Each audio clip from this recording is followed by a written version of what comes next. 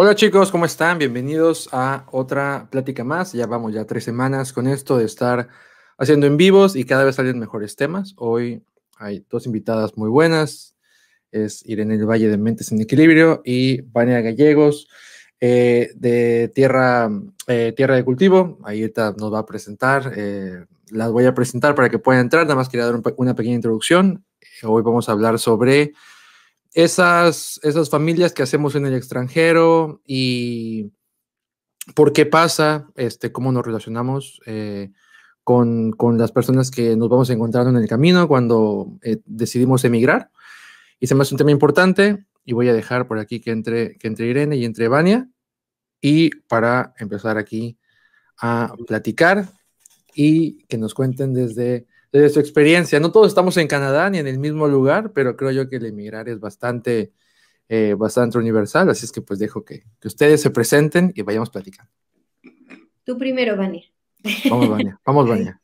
Qué educados me salieron. Nomás estamos aquí porque cuando no estamos, bien groseros. Yo soy Vania y vivo en Canadá, soy mexicana y estoy en Vancouver desde hace 12 años. Previo a Vancouver estuve en una isla que es muy chiquitita que se llama Canoan, está en el Caribe, está divina y estuve 2 años ahí. Luego también estuvimos en Australia, en Sydney, por unos meses nada más. Y bueno, como que esa es mi experiencia con la migración. Siempre, la primera vez migré con mi esposo y al principio pues nada más un hijo y luego ya uno se vuelve muy tremendo. Pues ya tengo 3. Bien, oh, wow, no sé. Uno por país. Uno por país. Así que, ¿qué haces? Llegando los pasaportes. No, claro. No para los pasaportes. Exacto. Tú, Irene, cuéntanos. Bueno, pues mi nombre es Irene del Valle, soy mexicana, también migrante. Vivo en España desde hace ya 9 años, cumplo este añito y es mi segunda migración. Había vivido en Argentina por 1 año, me fui a estudiar también y bueno, pues esa es mi experiencia migratoria y también pues trabajo con migrantes, ¿no? Con parejas multiculturales y pues ahí también me doy cuenta, ¿no? Que independientemente de dónde seamos o las circunstancias de nuestra migración hay temas en común y creo que el que vamos a hablar hoy es justo un tema, como dices, universal, ¿no? No, y es que yo creo que cuando uno emigra, y lo hemos dicho varias veces, es bastante solitario, ¿no? Y a pesar de que vayas con pareja o hijos, pues cada uno lo vive de manera distinta. Entonces creo que este tema aplica para cualquier persona, llegue sola o con familia, todo mundo va encontrando sus personas o se va como relacionando con ciertas personas de una manera muy familiar y a veces pues uno los llega a sentir hasta como familia, ¿no? Esos amigos que se vuelven familia. Entonces, no sé si ustedes quieran empezar tal vez platicando un poquito del tema. Por aquí apunté algunas cositas como para llevar ahí un orden, pero no sé si ustedes quieran comenzar comentando algo del tema. No te quiero incomodar, pero tú cuenta también. No contaste.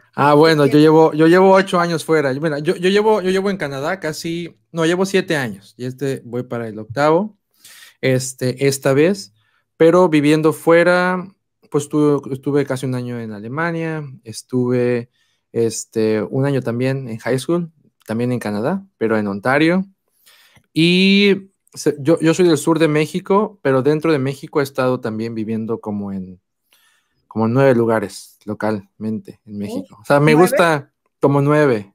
Por ejemplo, dentro de Veracruz, 3 ciudades, 2, perdón, Acapulco, Ciudad de México, Puebla. Wow. En Chiapas estaba en Tuxtla, San Cristóbal, hasta en Colima cuando estaba muy, muy chiquito. Entonces me ha tocado ir a varios lados. Y sí, como que es parte de mí el moverse. Yo sé que mucha gente le da temor, pero a mí me gusta más el ir y venir, ya me acostumbré. Ya se ha hecho pasatiempo, ¿no? Sí, de hecho estaba pensando otro día, o sea, cambiando, o sea, yo sé que no tiene que ver con el tema, pero estaba pensando otro día y dije, ¿será que la siguiente ciudad me vaya por ejemplo, yo tengo ganas de regresar a Vancouver el otro año y estaba pensando yo y dije, ¿será que esta vez que ya regrese, ya es la buena? O sea, ¿ya será la buena o todavía no? Pero yo creo, según yo ahorita, creo que sí, pero ya estando ahí, quién sabe, es que quién sabe, o sea, el Empieza a dar mundo es muy grande, el mundo es muy grande. Y justo eso es lo que íbamos a decir también, ¿no? Como que, o sea, al final de pronto pensamos como que migrar es que te vas de tu país. Y no necesariamente, porque al final si te vas de Puebla a Mérida o si te vas de, no sé, Bogotá a Barranquilla, pues en muchos casos te vas solo o con tu pareja nada más y es igualito de complicado muchas veces. Decíamos del idioma, a veces la gente cree, por el idioma me voy a adaptar súper rápido, porque, sabes, hablas español o hablas el mismo idioma al que vas y de pronto, pues no, entonces como que las migraciones, o sea, literal como los pajaritos o como las mariposas que te vas de pueblitos, realmente es como adaptarte a, o sea, clima, a todo lo que implica. Sí. Exacto, estilo de vida, hasta la forma de vestir, o sea, a mí me impresiona muchísimo cómo realmente es como todo lo que eras. Yo creo que para muchos, es la primera vez que uno, por ejemplo, cuando te vas de tu casa a la universidad, pues no sé, a otra ciudad o lo que sea, es como tu primera experiencia migrante, aunque no lo sepas, ¿no? Pues estás dentro de tu país, pero ¿verdad? Todo te cambia y como tienes 18, 19 años, pues estás vulnerable y creo yo que este tema aplica también, por ejemplo, en esos casos, porque creo yo como estás todavía, como no sabes bien qué onda con tu vida, ni te conoces muy bien ni nada, como que los amigos que agarras sí tienen muchísima influencia en tu vida, ¿no? Entonces, y lo mismo pasa cuando te vas a otro país, como estás completamente, o sea, es algo desconocido, estás como expuesto, ¿no? A la gente que vas conociendo y quien adoptas en tu vida, ¿no? Sí, totalmente. Y ahora que decía eso, Vania, digo, ahora seguimos tus puntos y tu planeación. Muy bien, me gusta. Oye, le podemos dar el crédito a Esteban, no hay problema, pero todos sabemos. Sí, quiero decir, antes de cualquier cosa, los puntos son basados en lo que Vania me dijo, exacto. Me venía mucho a la mente, ¿no? Como no solo, o sea, es el tema del idioma, sino también cada lugar tiene su forma de funcionar socialmente hablando, ¿no? O sea, no sé si les ha pasado que dicen, no, es que en el DF, pues son remamones, ¿no? O en tal ciudad, en Mérida son bien buena onda, que no, en el DF somos bien acogedores y nos encanta la gente de todos lados porque todos somos de todos lados, ¿no? Pero bueno, y creo que eso pasa también en los países, ¿no? O sea, hay países más acogedores, pero también ciudades más acogedoras que otras, ¿no? Me imagino que en Canadá habrá ciertas ciudades más abiertas, ¿no? Al migrante o más multiculturales, más diversas, ¿no? Que otras. Sí, 100%. Tú, Vania, por ejemplo, ¿tú cómo dirías que es Vancouver? Porque yo puedo comparar Vancouver con Montreal, de cómo es abierta la gente, y ahí sí tengo Yo he visto que la gente aquí es muy abierta, o sea, como en Montreal. ¿Más que acá? Lo que pasa es que... Como welcoming, o sea, como... Lo que pasa es que te diré, o sea, como que en Vancouver, y no sé si a alguien le vaya a molestar o algo así, pero en Vancouver yo he visto que el latino es más abierto a otros latinos que aquí, o sea, que en Montreal, el latino. Pero el quebequense se me ha hecho más abierto que el vancouveriano, si se dice, o el vancouverense, no sé cómo se dirá. Pues, exacto, el Vancouverite, exacto. Pero, o sea, como que el canadiense de aquí es más abierto al migrante, pero el latino de Vancouver es más abierto a otro latino. Qué interesante Sí. que digas eso, porque creo que justo ahí es en donde se va a poner, vamos a enriquecer la bueno. plática, porque yo tengo otra experiencia, porque yo también he estado en Montreal. Yo sabía. Nada más, Esteban, no vas a ningunear a nadie. Sí, entonces mi experiencia en Montreal realmente fue, yo me sentí un par de veces como un poquito peluceada, en una biblioteca, llegué a la biblioteca y llegué así de que, ay, necesito tal libro, pero no hablo francés. Entonces, mis hijos hablan francés súper bien, mi esposo también, entonces yo estaba con los niños y le dije al chavo en inglés, así de que, ay, tal libro, no sé qué, o a qué hora, un horario, algo así pregunté.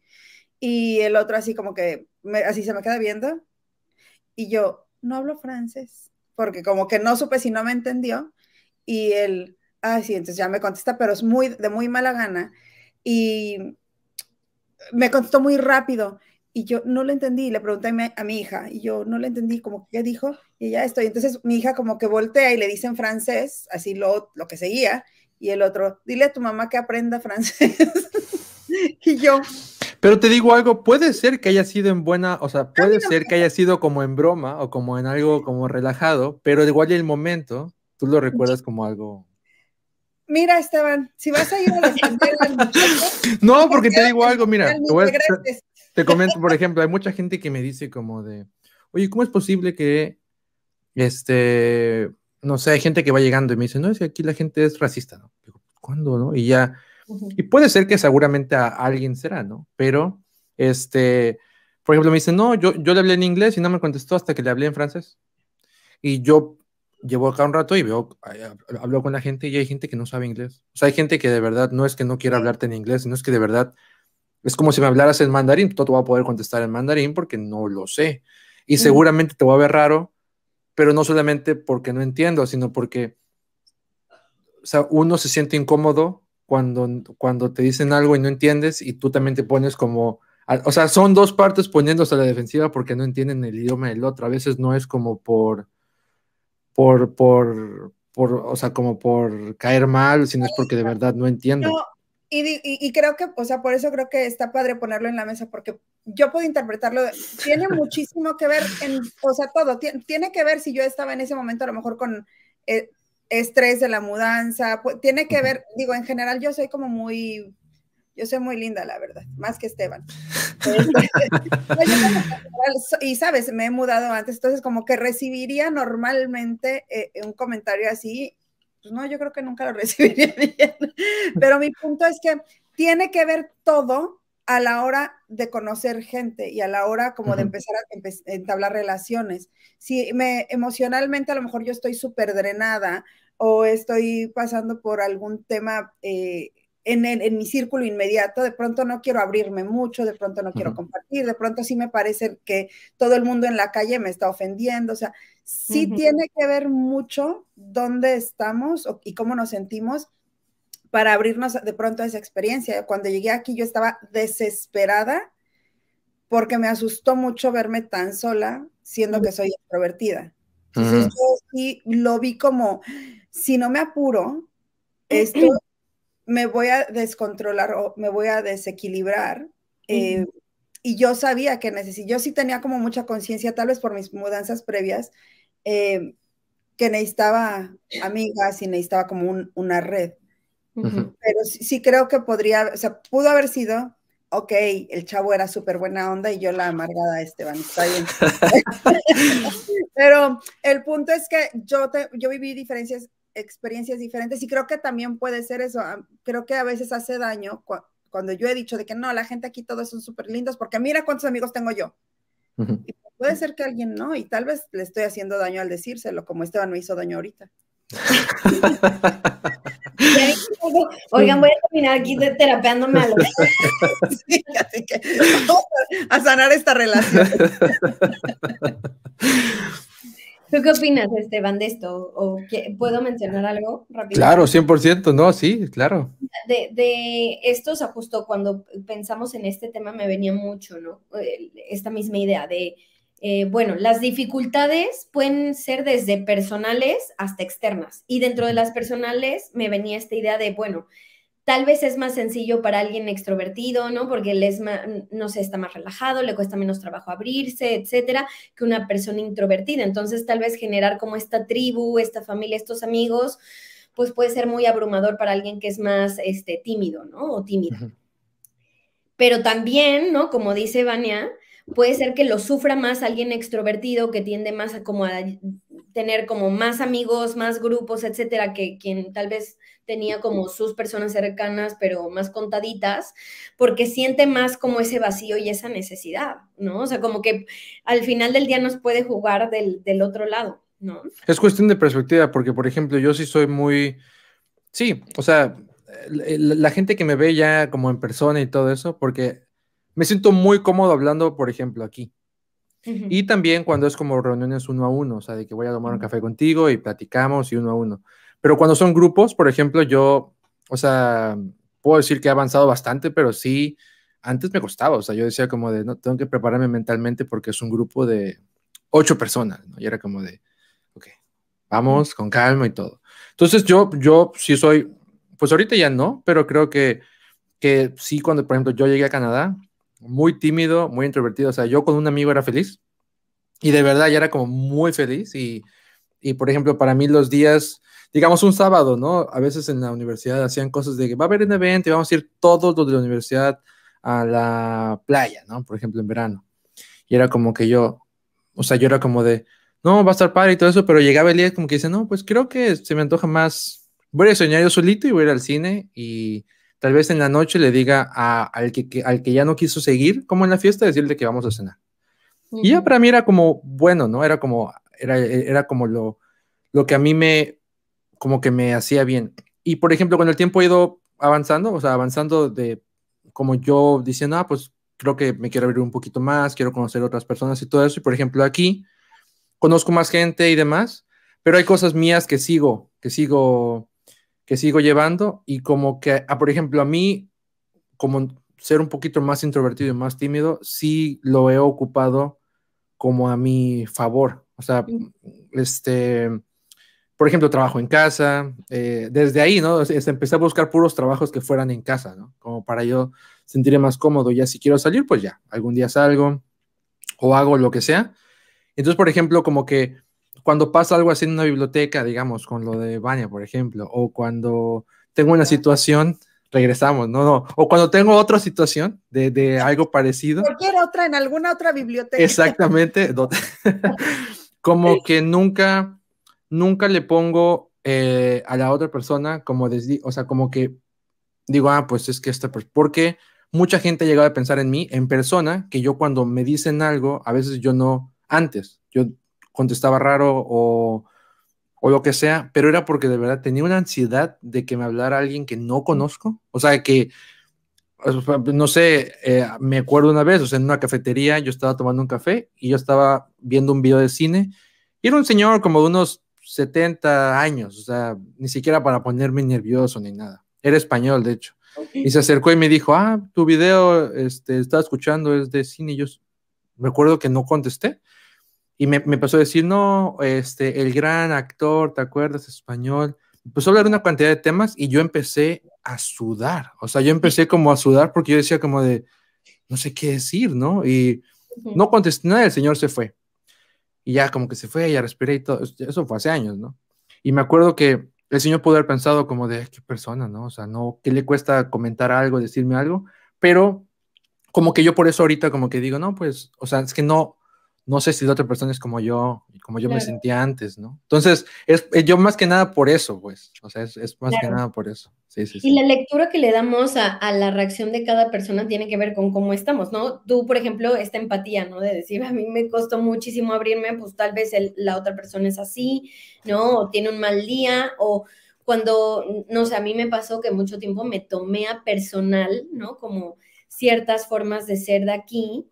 Y entonces yo decía, hay algo malo en mí, o sea, no entiendo por qué si siempre he tenido amigos y ahora no, algo estoy haciendo mal, ¿no? Ujú. O lo sentía como muy de que los españoles eran agresivos y me atacaban, ¿no? Ujú. Entonces, cuando te das cuenta que es una forma de ser que socialmente, ¿no? Culturalmente el español es más brusco, Ujú. es más tosco al hablar, pero ahora es algo que incluso hasta veo como positivo, ¿no? Son muy transparentes, entonces pues no te andas a medias tintas, también ya sabes Ujú. qué esperar y son cosas que uno va entendiendo con el tiempo y que vas integrando y que te hacen más sencillo después relacionarte, ¿no?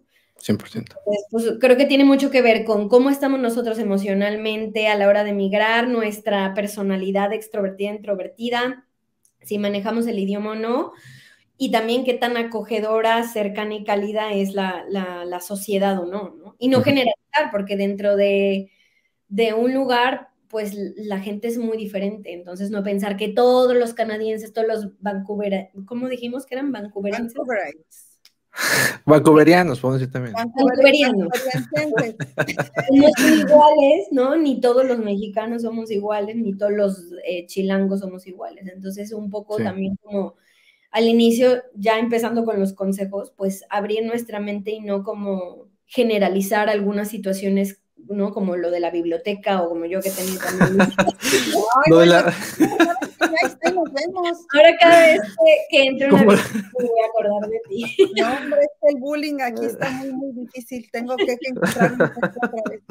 A decir, así como amigos. Sí, qué bueno que soy una mujer fuerte, porque ahorita ya me hubieran así deprimido. Oigan, o sea, les quería preguntar algo. Bueno, o sea, si hacer amigos, por ejemplo, le toca a alguien que es, a lo mejor que tiene entre comillas como que mucho en contra, que a lo mejor introvertido y aparte la gente no es cálida, aparte el idioma no es su fuerte, entonces no viene con pareja, como que con todas estas cosas que podrían ser todavía más complicado, ¿no? ¿Por qué a alguien así podríamos decirle nosotros con nuestras experiencias lo positivo y aparte, ahora sí que hasta exhortarlo a que sí encuentre su tribu en ese nuevo lugar, a pesar de todo eso en contra? O sea, sí eres introvertido, pero, o sea, como que cuáles serían las razones por las que a alguien le tendríamos que decir, pero haz este esfuerzo que sí te va a implicar que salgas de tu casa, sí te va a implicar que mandes un mensaje, te va a implicar que hables en ese y otro idioma, o sea, todo esto, porque al final sí es importante que alguien haga todos estos esfuerzos, ¿o no? ¿Sabes Pues qué? o sea, hablando desde mi experiencia, o sea, yo te puedo decir que yo hace 8 años, por ejemplo, aquí me comentaron, es que es diferente tímido que introvertido. Y es verdad, o sea, yo era tímido, o sea, de que o sea, me daba pena a veces hablar con la gente y aparte, o como introvertido, o sea, nunca, o sea, no como...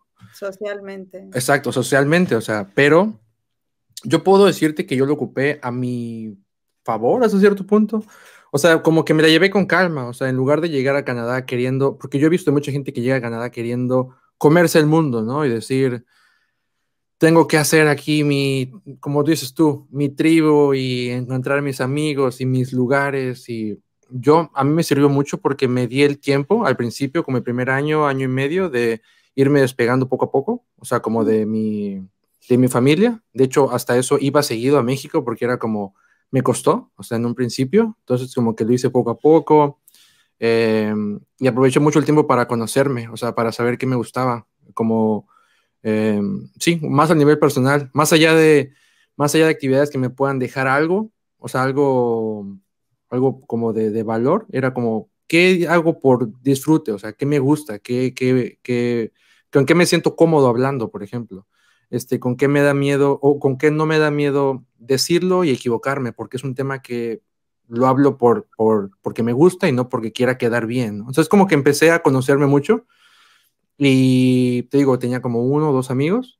Y poco a poco, por ejemplo, me di cuenta, ¿no? Sabes que Esteban, a ti siempre te ha gustado el cine, ¿no? Entonces, ve buscando grupos de personas que hablen de cine, ¿no? Entonces, yo empecé a buscar gente que le gustara eso. Entonces, pues empecé a conocer más gente.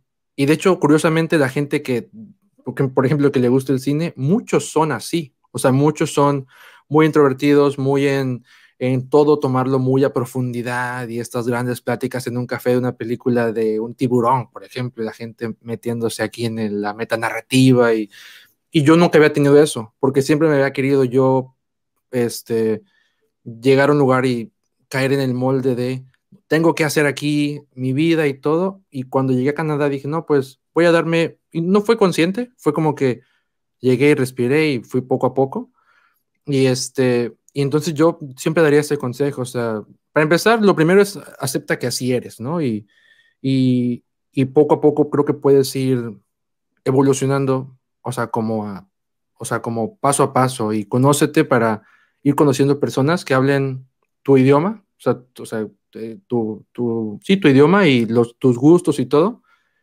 y te vas a ir sintiendo cómodo, poco a poco. Y obviamente siempre recomiendo a la gente, si pueden, tomen terapia, siempre, porque sí, sí, siempre, porque te ayuda mucho. Te ayuda a conocerte.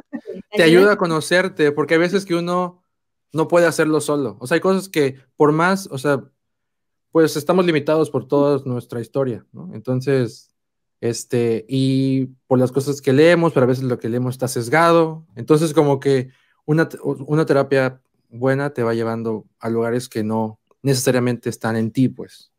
Entonces, eso es desde mi experiencia, pues, puedo decir eso. No sé ustedes qué consejos darían, pues. Pues yo pienso que es por salud mental y por supervivencia. O sea, creo que no podemos olvidarnos que somos seres gregarios y que tanto biológicamente como psicológicamente el hecho de hacer comunidad, ¿no? De hacer manada, de hacer tribu, o sea, satisface muchas necesidades, pero sobre todo la necesidad de sentirnos seguros y en calma, ¿no? Entonces, pues satisface estas necesidades básicas a nivel biológico, a nivel psicológico.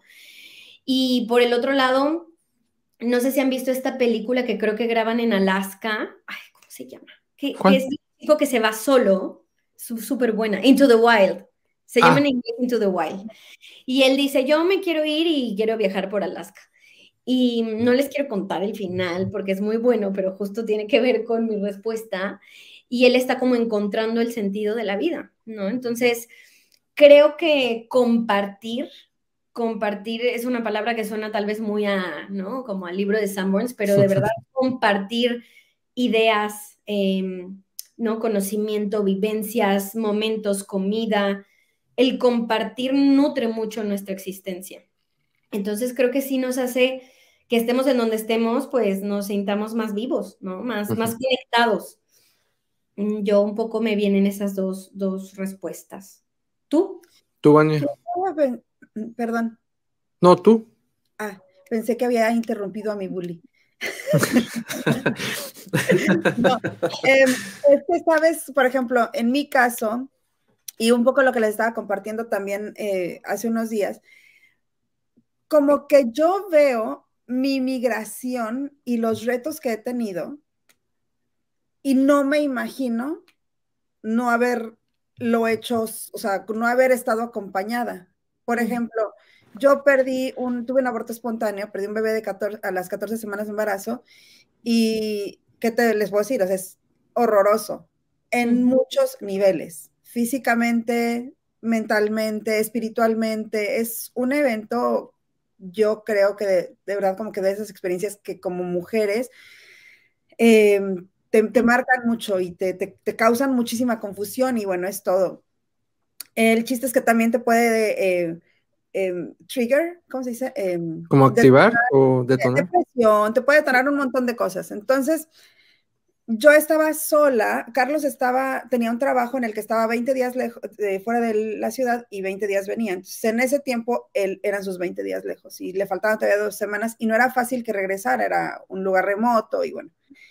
El chiste es que yo sí me acuerdo que desde el primer momento, o sea, en el que yo empiezo a ver el sangrado, le hablo rápido a una amiga, le empiezo a contar lo que yo estaba viendo, entonces ella me dice, creo que sí, pero no estoy segura, y entonces llamo a otra amiga que es enfermera, entonces me dijo inmediatamente, voy para allá, ¿y qué quieres hacer? Y yo, bueno, quiero irme al hospital, entonces después me habla otra amiga y me dice, ¿quieres que venga o te hago más falta? ¿Dónde te hago más falta? ¿Quedándome con tus hijos o viniendo al hospital?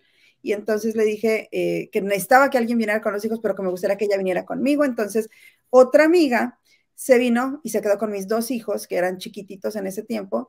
No, perdón, los 3 hijos ya los tenía. Entonces, una de mis amigas vino y se quedó con los niños. Regresamos hasta las 12 de la noche del hospital. Eran tal vez como las 3 de la tarde.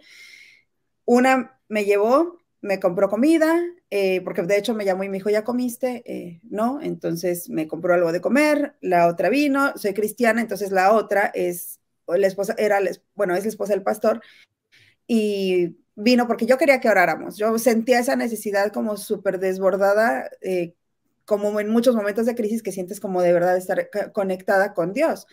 Entonces mi amiga vino, estábamos orando en emergencia, yo estaba muy triste, muy preocupada, muy asustada, y todo lo pude resolver con mucha más paz y calma y confianza en todo, confianza en Dios, confianza en mí, confianza en mi cuerpo, en absolutamente todo, porque estaba ya en ese momento mi red construida, pero la construí años atrás, o sea, la estuve tejiendo por años, por 2 años llevaba aquí, y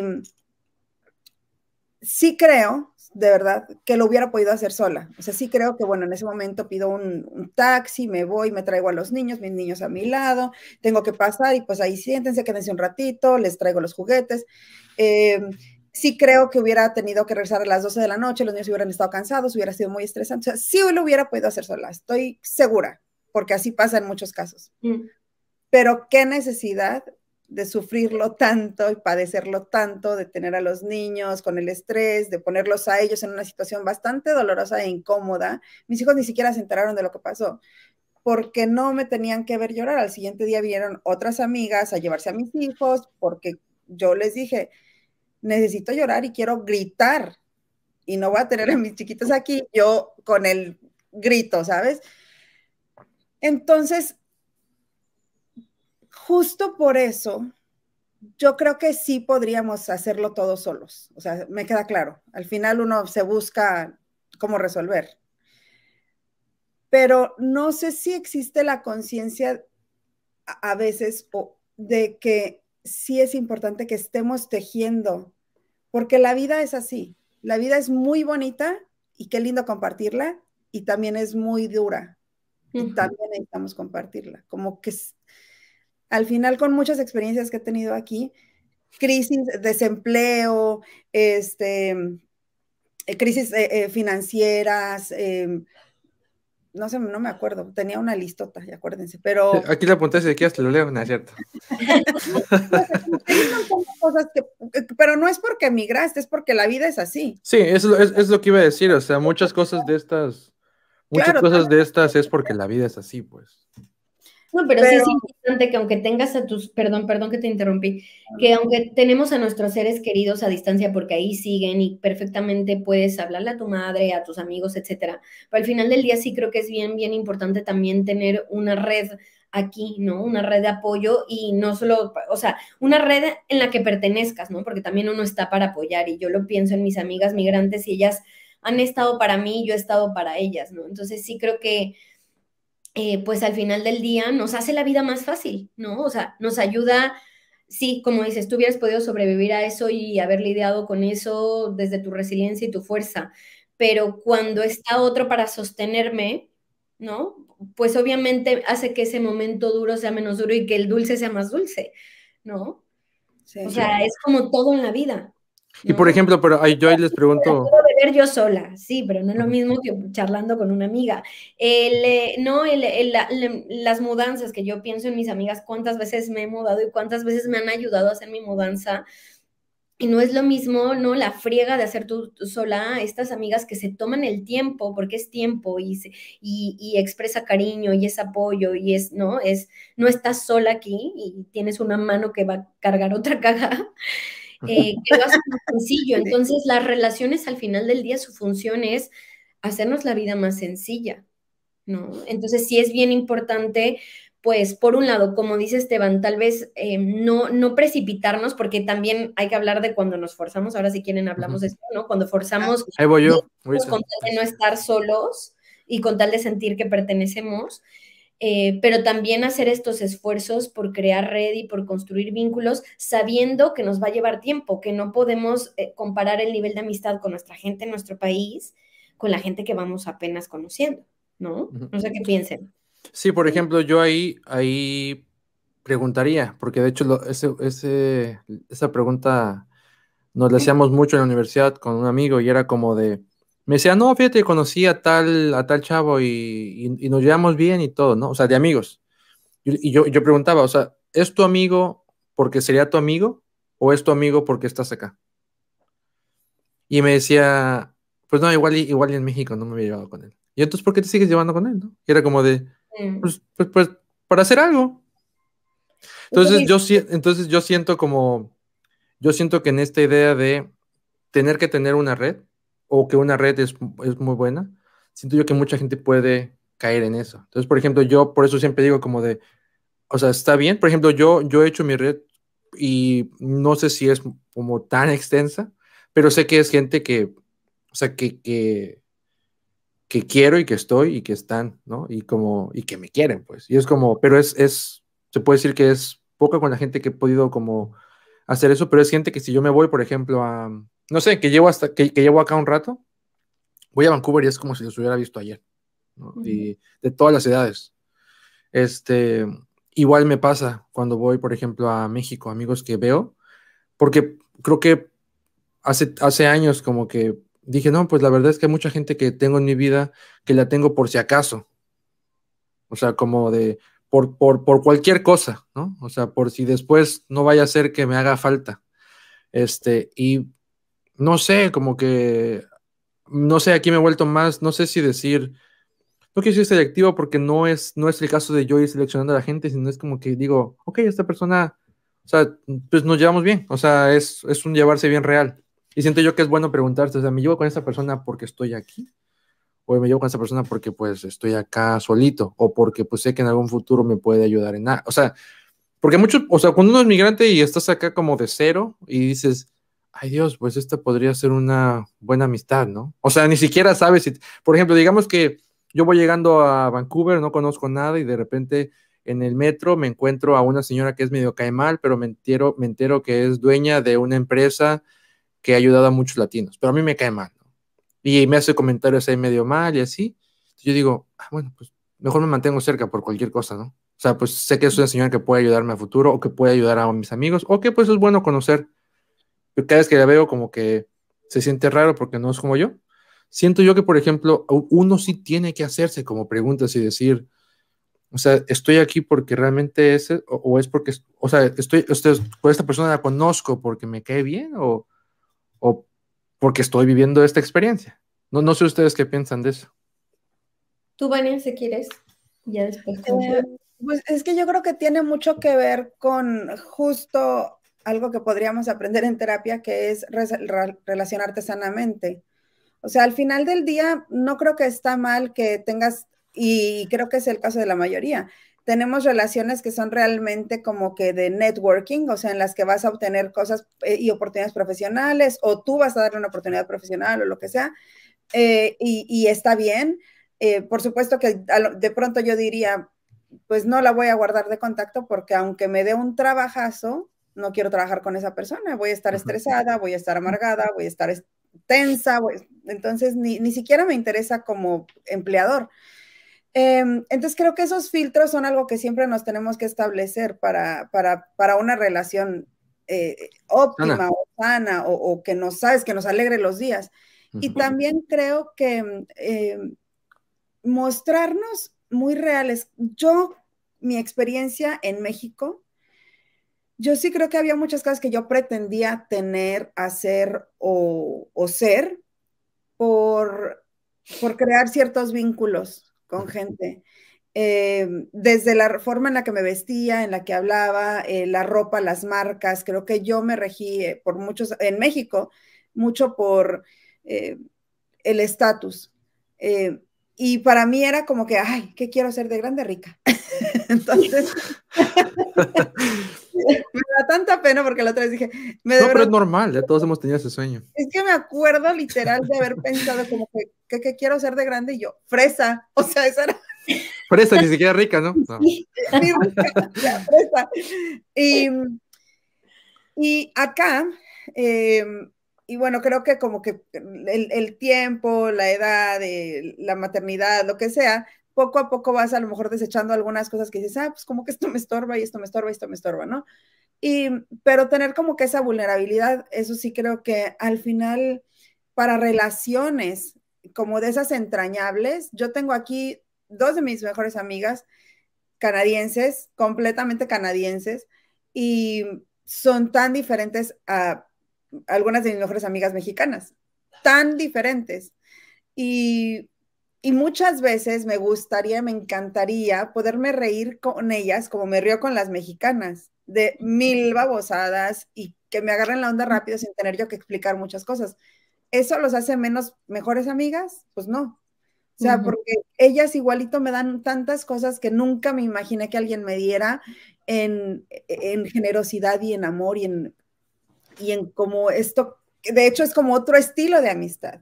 Y no, yo creo que a veces como que yo quería replicar mucho las amistades, como, con ella voy a este lugar y voy a hacer esto y voy a hablarle así, y pues no puedo replicar a nadie.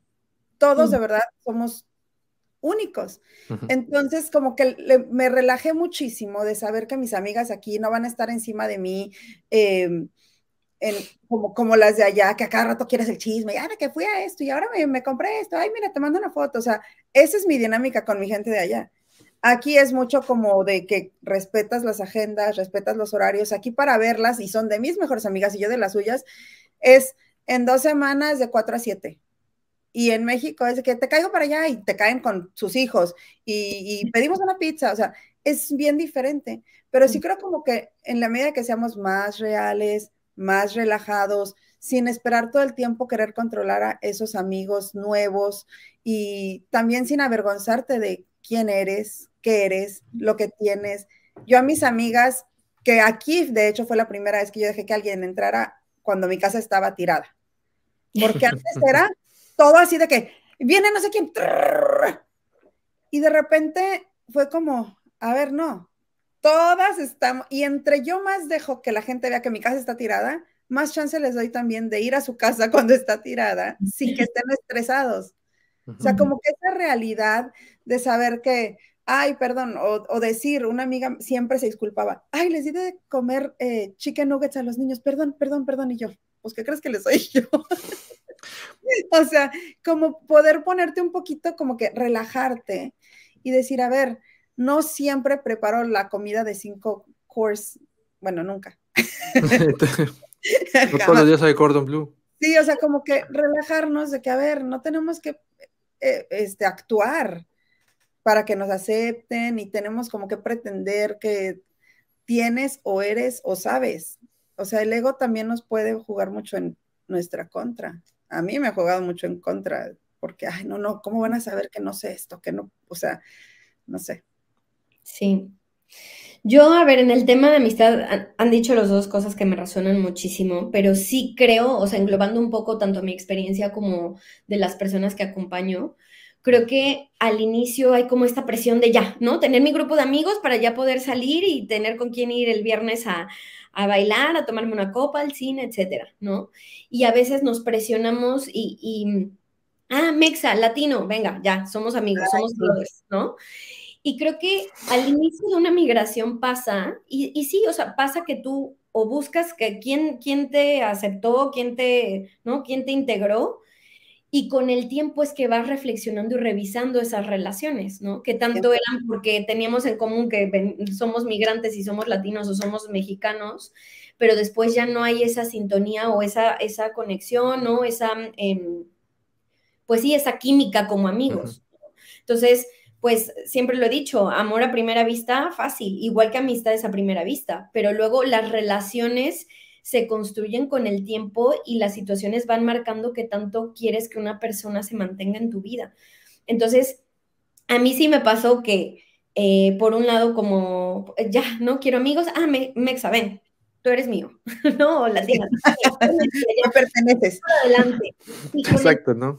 dando cuenta que no todos se quedan, y esta pregunta que dice Esteban sí fue clave para mí, yo me la he hecho muchas veces. ¿Esta persona sería mi amiga si yo no estuviera aquí? Si no compartiéramos el contexto migratorio, ¿sería mi amiga? Y eso me ha ido con el tiempo, ¿no? Como ayudando a decir, esta sí y esta no, ¿no? Hay gente que sí he encontrado que digo, es que, o sea, seríamos amiguis en México y hasta nos hemos cruzado sin darnos cuenta muchas veces, ¿no? Y es rico cuando tienes ese tipo de amistad. Pero también lo que decía Vania, A mí me pasó mucho que quería que mis amigos de acá fueran como los de México, que me buscaran igual, que organizaran igual, que me quisieran ver todo el tiempo, ¿no? Esa unión que yo tenía con mis amigos de México también porque era otra etapa de la vida. Exacto. Entonces, como que Sí. quieres que tus amigos de la prepa, que los veías jueves, viernes, sábado, domingo, Y sin responsabilidades, ¿no? y es como, a ver, no, espérate, tú ya también estás en otra época. Entonces también a veces la migración como que hay que darnos cuenta que, no, que nuestra vida no la podemos replicar y que estamos también en otra etapa, ¿no? Como cuando lo que pasa de repente con los ex, no sé si eras tú a quien estaba escuchando, pero era como piensas en el ex de que, ay, no, es que si estuviera con fulanito, no, pues echaríamos mucho relajo. Porque, o sea, te estás acordando de fulanito porque tú tenías 13 años y echaban mucho relajo. Claro. Entonces, y a veces eso nos pasa en un montón de cosas, o sea, de que, ay, no, es que si aquí estuviera mi amiga tal, no, pues nos la pasaríamos yendo a caminar, hiking, no sé qué. Pues no, o sea, como que a veces nos desgastamos un montón en lo que sería, porque hace 15 años, 20 años, pues yo que tengo 44, pues hasta 40 años. Lo que crees que sería hoy. Total. Por eso la gente dice, es que los amigos, después, entre más pasa el tiempo, se te van, o sea, como que vas perdiendo amigos y te quedas con 3, 4. Claro, porque tu vida a los 11 años, No, aparte vas lo cambiando. único que tenías que hacer era cultivar amistades. O sea, eso era todo el día. Y ahorita Exacto. tienes que trabajar, hacer la comida, estudiar, preparar esto, lo otro, o sea, hacer trámites. O sea, ya no te alcanza el tiempo para tener 16 amigos. No, y aparte creo yo que uno va evolucionando. Por ejemplo, no, voy a prender la luz, se me ve muy un poquito oscuro. No, por ejemplo. ¿Dónde se quedan? No, yo creo que uno va evolucionando, o sea, también, o sea, por ejemplo, ahorita hablabas de que tenías unas amigas, por ejemplo, aquí que son de una manera y que otras de otra.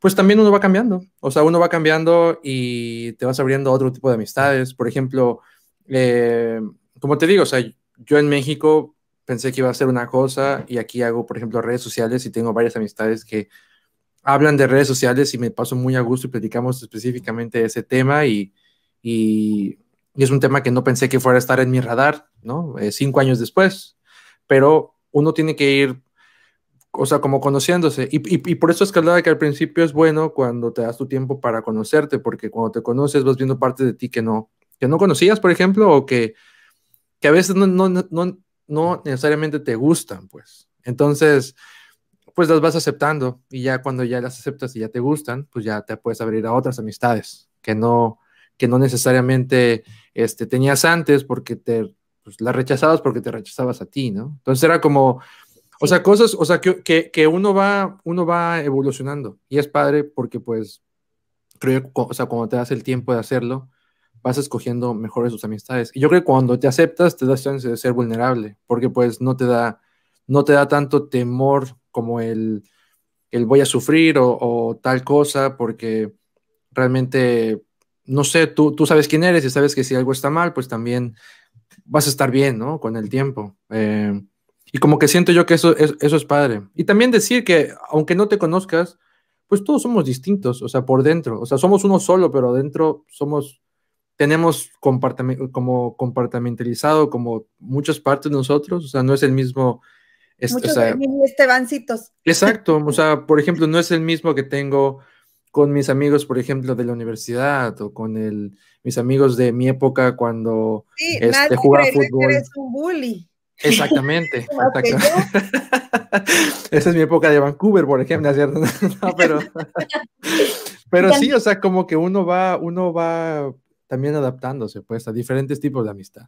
También lo padre de la migración, antes de que se me olvide, es justo que tenemos esta oportunidad de conocer gente que de pronto en México o en nuestros países nunca, o en nuestra ciudad donde nos criamos, nunca hubiéramos elegido. Porque a mí, yo sí he tenido muy bonitas sorpresas, como que de pronto digo, somos súper diferentes, vivimos como en realidades tan diferentes y de repente digo, no manches, o sea, la quiero para toda la vida, ¿sabes? Porque creo que sí es de hecho, yo creo que todos tenemos como estos filtros de que, ¿por qué estoy con esta persona? ¿O por qué soy amigo de este?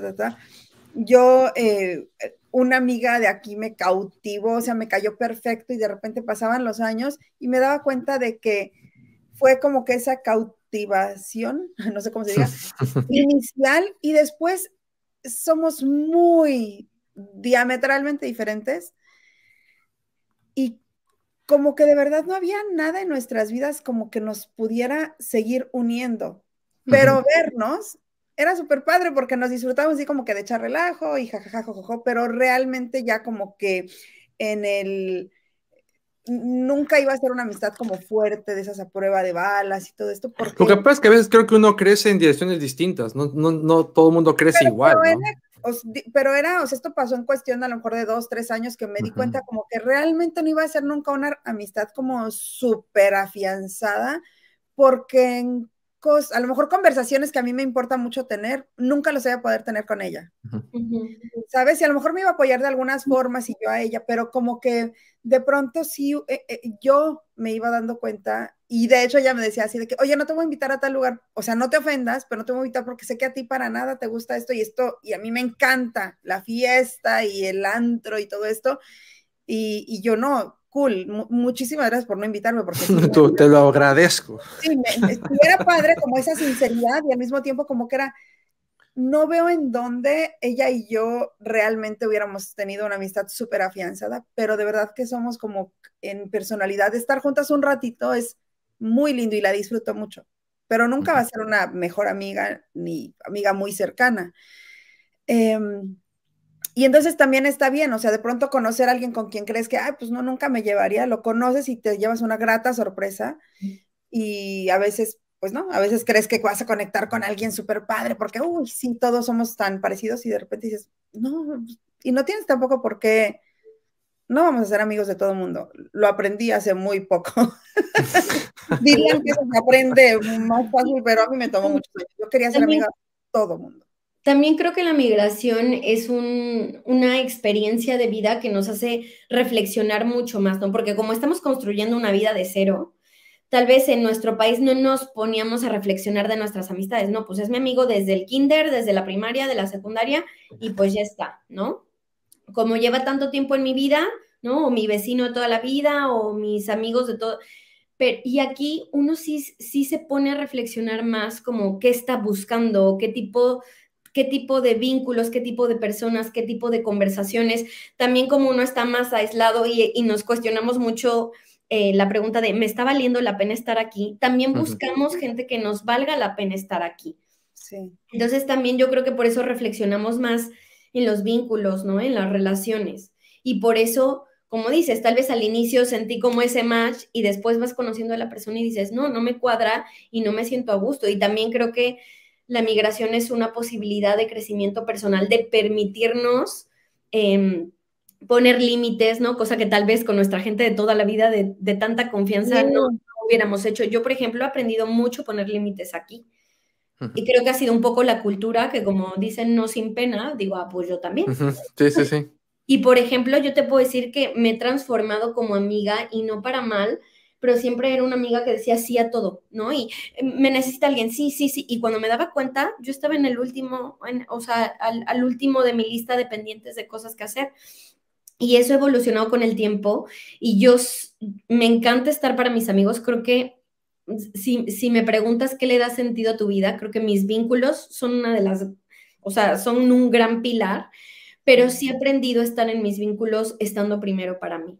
Y eso lo aprendí aquí, ¿no? O sea, como a no desvivirme, a decir, a ver, espérate, yo estoy bien para estar, para ayudar, y creo que también eso es importante, ¿no? Como también reflexionar desde qué lugar estamos en las relaciones o si hay algo que queremos cambiar a nivel relacional, ¿no? También uno reflexiona sus vínculos de allá y también hay relaciones que uno pierde en la distancia y que duele un montón, ¿no? O gente que te sorprende y que te vuelves, o sea, a mí me ha pasado que me ha acercado a gente desde la distancia. Entonces sí creo que migrar nos hace reflexionar mucho quién nos suma, con quién conectamos, con quién sí sentimos esa reciprocidad, esa lealtad, ese compromiso, porque creo que cualquier relación es un compromiso, ¿no? Es un compromiso de tiempo, de disposición, de energía, de cuidar lo que vas a decir, ¿no? Sí, o sea, es tanto lo que tú recibes y sientes bonito y también lo que das. O sea, hay gente a la que tú dices, me la paso aquí mandándole audios de 10 minutos y a esta persona de verdad que digo, ah, sí, chido, ¿no? O sea, igual, o sea, como que dices, con esta persona me encuentro, o sea, me cacho queriendo invertir. Sí. Y hay otros con los que te cachas que dices, híjole, ¿no? No, y fíjate que ahorita yo creo que todo empieza a cambiar cuando dejas de preguntar cómo están los demás respecto a ti y te preguntas, oye, ¿cómo estoy yo? O sea, con respecto a los demás. Por ejemplo, ahorita Irene decía, ¿cómo estoy para, o sea, estoy para estar? O sea, como estoy bien como para poder estar bien para los demás. Porque creo yo que para llegar a esa pregunta, por lo regular, pasamos años preguntándonos si los demás están para nosotros, ¿no? Y yo creo que cuando empezamos así, pues obviamente nosotros no estamos como que muy bien, porque estamos esperando que los demás llenen espacios, pues por ahí que nosotros deberíamos, no sé si llenar con nosotros mismos, pero al menos como, pues no estarlos buscando como en los demás, como en las amistades o lo que sea. Y también yo creo que es importante que una vez que encuentras a alguien o personas que ves que como a valorar o apreciar como a los demás, pasa mucho que, por ejemplo, creo yo que por eso cuando tengo una amistad es como muy, yo no sé si duradera, pero como que sí realmente cuando veo que alguien, por ejemplo, está, yo intento estar. O sea, dentro de lo que cabe, o sea, dentro de mis posibilidades, pues, porque creo que es importante. Muchas veces uno en estos espacios donde viajas a otro país y conoces tanta gente, a veces puede parecer que la gente, pues en inglés es como disposable, ¿no? Como que puede ser, Desechable. bueno, pues así como viene desechable, exactamente. Y yo creo que es bueno, cuando encuentras a gente que tú te sientes bien, se valore, o sea, se valore. No que dejes de conocer gente, pero que valores a quien ya está en tu vida, ¿no? Cerca. Sí, Eso es cuidarlo. importante. Sí, Cuidar, exactamente. 100%. No Sí. quiero que se acabe el live sin que digamos en dónde pueden encontrar como que esa gente. Si hay alguien que de verdad, porque ayer, Irene, cuando compartiste tu publicación o la invitación al en vivo, veía los comentarios y la gente decía, súper difícil encontrar familia lejos de tu familia, llevo tantos años aquí y no he podido conectar, me está costando mucho trabajo. Y como dices, o sea, la pregunta yo creo que es latente de, ¿realmente vale la pena el sacrificio de haber dejado todo? Y aquí me siento muy sola, de pronto tengo mucho dinero porque tengo un buen trabajo, de pronto estoy ahorrando porque no estoy gastando en tal cosa, pero ¿vale la pena si al final ¿Ustedes por qué creen que sea difícil? O sea, no sé si ya lo dijimos ahorita, pero creo que no. Creo que depende de la circunstancia de cada quien, ¿no? O sea, sí, creo que a veces hay sociedades de acogida que no son tan, ¿no? Como acogedoras, ¿no? sí. Cálidas, ¿no? O sea, no sé, por ejemplo, es que yo pienso en mí y en algunos amigos migrantes que están en México y era como, por ejemplo, mi amiga Valentina, que ella es francesa y la conocí en Argentina, cuando ella iba a vivir a México, yo ni vivía en México ya, yo estaba aquí en España. Y le dije, no, espérate, yo te voy a contactar con no sé quién, con no sé qué. O sea, oye, ahora ella es amiga de mis amigos, ¿no? Y para mí era como, o sea, ayudarla a que estuviera bien, ¿no? Y creo que lo mismo hubiera hecho estando ahí, bueno, ya hubiera hecho hasta fiesta de bienvenida y todo, pero bueno, creo que hay gente que sí somos muy de yo te ayudo, ahí está solito, ven, vamos a comer. Yo siempre que conozco a alguien, intento Honduras. al menos darme el chance de conocerlo, de, oye, vamos a tomar un café, o oye, ¿por qué, no sé, te vienes aquí, conoces a mis amigos a ver si? Y hay veces que hay clic y esa persona se une al grupito que ya tenemos, por así decirlo, y hay veces que no, pero la única manera también es intentándolo, ¿no? Entonces, sí creo que por un lado es esto que decíamos de las sociedades, qué tan acogedoras o no son, creo que también es el tema personal de qué tan extrovertidos, introvertidos, tímidos o no, el momento en el que estamos. Yo puedo ser súper extrovertida, pero si yo estoy con una negativa a la sociedad y estoy, ¿no? Como en mi duelo migratorio, en este rechazo, pues no me voy a abrir, o si me abro seguramente no van a salir cosas muy bonitas, ¿no? Entonces también la gente se va a quedar con una percepción diferente a quien realmente soy. Entonces creo que son muchísimos los factores, pero sí creo que es, por un lado, buscar los espacios para conocer gente, que ahora, Vania, tú tenías muchas ideas sobre eso, pero también buscar si yo estoy en el momento o en el espacio correcto, o yo estar primero para mí. O sea, creo que eso es bien importante, estar primero para mí, para estar en el lugar correcto internamente hablando, para poder abrirme, ¿no? Para poder abrirme de verdad, para poder... Es como perder ese prejuicio, ¿no? Y es que es regresar otra vez como o sea, de verdad, si tú genuinamente, o sea, si tú identificas que estás en un momento en el que estás atravesando de pronto depresión, crisis de ansiedad, ataques de pánico, sí es súper importante que lo atiendas con un profesional, porque en esos momentos yo sí me acuerdo que de repente, y lo he visto también con amigas, en que todo te lo quieres tomar personal. O sea, no, oye. Todo te no, lo tomas personal. Sí. Sí. Por ejemplo, estaba acordándome de alguna vez, que se volvió muy amiga mía. Estábamos en su casa un día platicando, los niños ahí jugando, no sé qué. Bueno, me trató divino, no sabes, o sea, y aparte yo estaba embarazada y me regaló un chorro de cosas y, o sea, súper generosa, súper linda, simpatiquísima, todo. O sea, un sueño de playdate. Y al otro día estoy en el súper comprando cosas, o sea, como que despensa, la veo de lejos y voltea, me ve y se vuelve a voltear. No, bueno, llegué a mi casa, yo así de que es que algo dije, algo hice, a lo mejor cuando nos despedimos, porque todo el tiempo estuvo bien, pero yo creo que cuando nos despedimos, cuando le dije a su hijo que si le había dado no sé qué, ella pensó que a lo mejor se lo estaba reclamando. Bueno, me hizo una historia. La vi a los 3 días, igual que siempre, de que, ay, ¿qué onda? No sé qué, no sé qué. Y esta anécdota, pasó el tiempo y me pasaba ya con otras amigas. Y yo, ay, qué raras, qué raras. Bueno, ya aprendí ahora, después de muchos años, pues así son las canadienses. O sea, ya no son de que van a correr y te van a ver en el súper y te van a abrazar y luego te van a decir, ¿a dónde vas? Y te van a quedar platicando 20 minutos. No, así no son. Pero yo me lo tomaba personal de que yo hice. Y tengo otra amiga que me decía, ay, es que aquí son muy racistas, porque tal. Y es que yo no soy de aquí, nunca he experimentado ningún momento. No, sí, ella es. Entonces, yo es que ellas no son mis, o sea, claro que no. Pero ella sentía que todos los comentarios que se hacían eran porque la rechazaban a ella. Entonces creo que como que de verdad estos son temas que tenemos que resolver como que sí en una sesión especial de terapia, en una sesión de hacer o en un momento de hacer introspección y revisar que no todo el mundo está en nuestra contra, porque creo que eso nos llega a pasar a veces y eso nos levanta muchos muros para abrirnos a la gente. O sea, empezamos a enredarnos mucho solitos en nuestra cabecita loca y al final eso sí te limita mucho tus relaciones sanas y relaciones interpersonales. Entonces, como de pronto si te sientes muy solo y estás viéndote ciclado, a lo mejor con estos pensamientos de que todo el mundo está en tu contra, honestamente, si crees que todo el mundo está en tu contra, seguramente estás equivocado.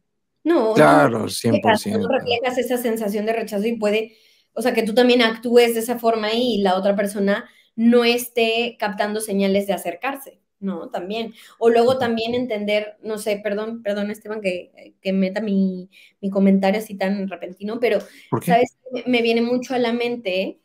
Cuando tú... Cuando de la biblioteca que... No le entró esta dinámica de atacar.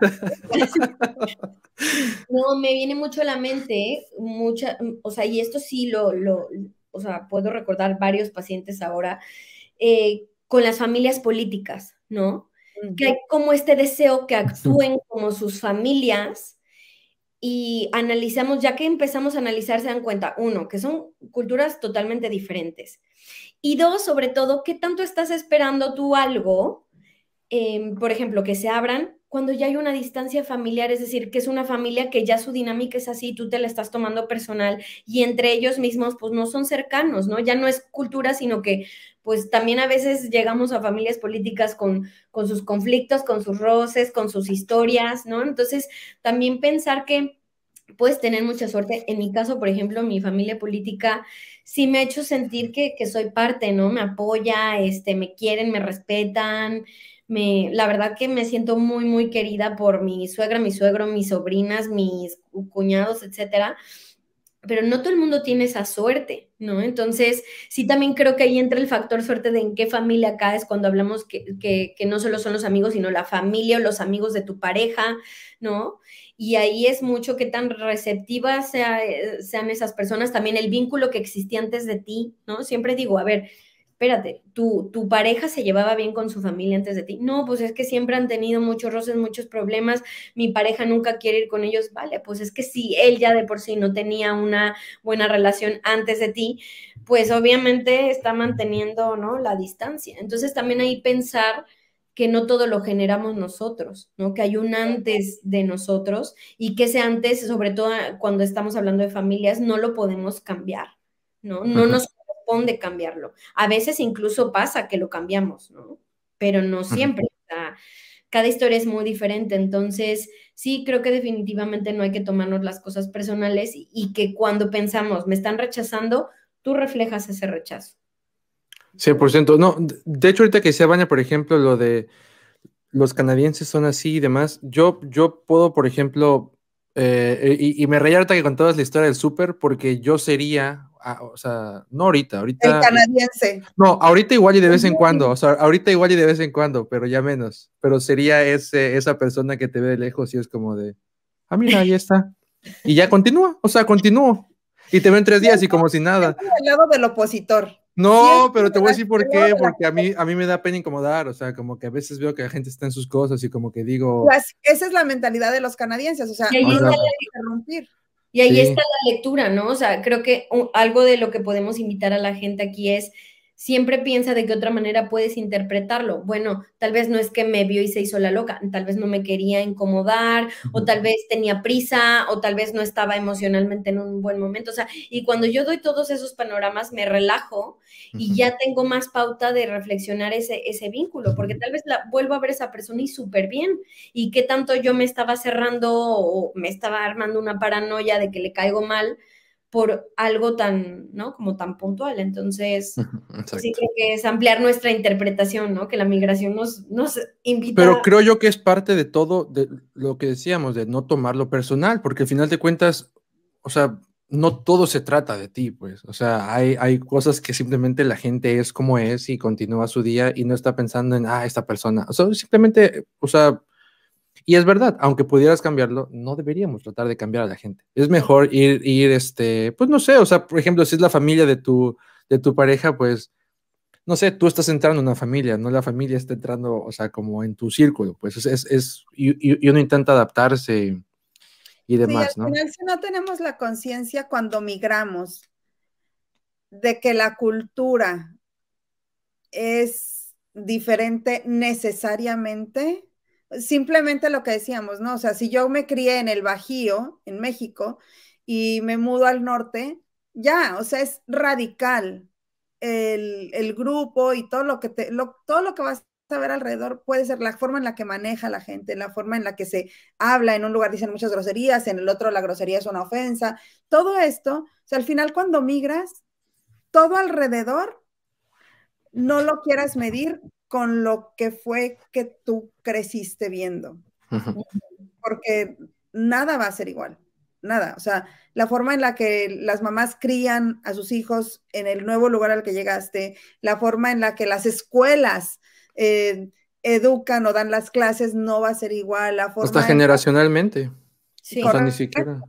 Es como que si tenemos esa conciencia de que, a ver, aquí, como tú dices, yo soy la nueva, yo tengo que abrir, no ellos, abrirse a mí, que digo, qué lindo es cuando completamente se abren a la posibilidad de que estás tú como extranjero o tú como migrante, pero tú eres quien tiene que abrir un poquito y como que siempre estar, ahora sí como cuando estás metiendo la clave en un candado de esos de clave, ¿no? Como que el 7, 9, 16, y se va a abrir eventualmente, ¿no? Y vas así como que, ok, dando pasitos para que entonces ya te sientas parte de, y también tu mente, migrar siempre te va a estar modificando pensamientos, comportamientos, sistema, todo en tu cuerpo y en tu mente necesariamente va cambiando. Entonces, esa apertura la debes de traer de inicio. La gente, a lo mejor alguien te va a echar ojos y los ojos significa, ¿sabes? Amor. Sí, o Puede sea, a mí ser, no sabes. claro, eso es de verdad. Yo de hecho, una amiga me presentó a su esposo muy reciente, muy recién llegada, de un mes yo aquí, algo así. Y entonces me dice, yo ya, mi amiga, nos llevábamos muy bien, pero no había conocido al esposo y yo como que me encariñé mucho con la amiga y un día, y era muy lindo el esposo por lo que ella me contaba y un día, ay, Nick, te presento a Vania, y yo, ay, Nick, y le planto el beso. O sea, el hombre, nunca he visto a un hombre más avergonzado que eso. Y yo, ay, perdón, y mi amiga botada de risa, yo me sentía súper agresora sexual, o sea, fue de verdad un momento incómodo para los dos, muchísimo más para él.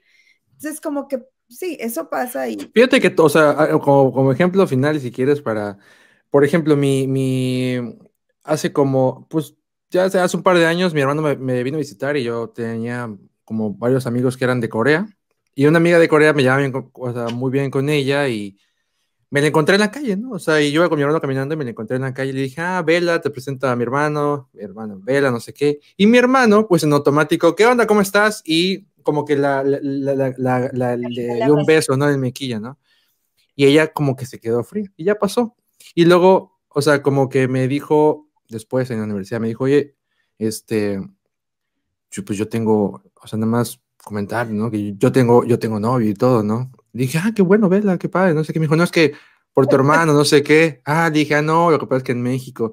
Entonces creo yo que también es importante o sea, no asumir, o sea, como, o sea, yo sé que uno dice, bueno, pues es que así somos en México, sí, pero no solamente los canadienses, o sea, la gente que viene de otras partes acá tienen sus formas de ser y uno sí tiene que ser prudente, pues, o sea, como con las maneras, que a veces Sí, uno se le va, pero...